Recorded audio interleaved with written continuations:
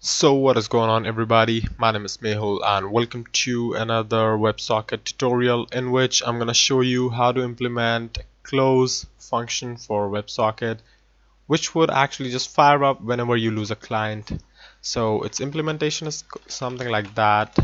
On close, what I'm going to do is say that I lost a client, right? So this one run whenever you lose a client.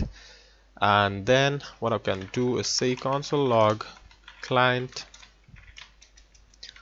one more client connected, right? So this one would run only once for a particular client connection, but this one also would work whenever there's a disconnection from the client side, right? So if I run this now, node index.js, oh, we could have actually made use of nodemon, but anyways, so if I reload this and say something like 111, hit send, we get from server 111, and right here we can see that one more client connected, and see it works fine.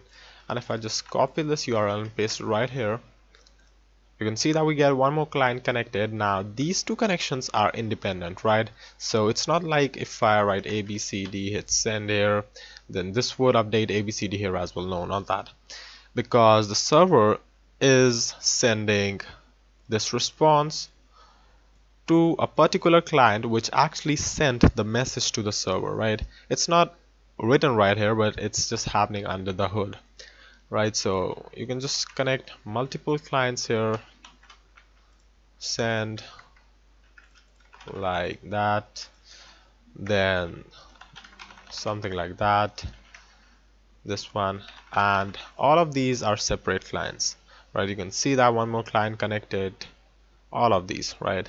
So it doesn't matter which client sends what messages, they are not linked directly, just like they should be,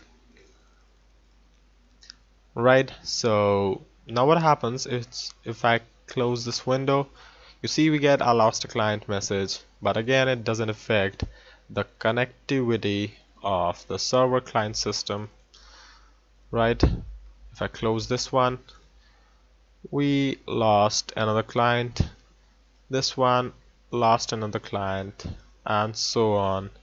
And if I finally close this one, you can see that we lost the final client as well. So that is how pretty much this close would work. And obviously you might have noticed that we have no actual way to track which client did we actually lose. So you don't know at this point of message the client you lost, right? But you can actually just know that by assigning an ID to every client, which might be useful for some chat applications but not for this simple program, so for demonstration obviously. So yeah, that is all for this tutorial, and if you liked it, then don't forget to subscribe, and thank you for watching. I'll see you then in the next one real quick.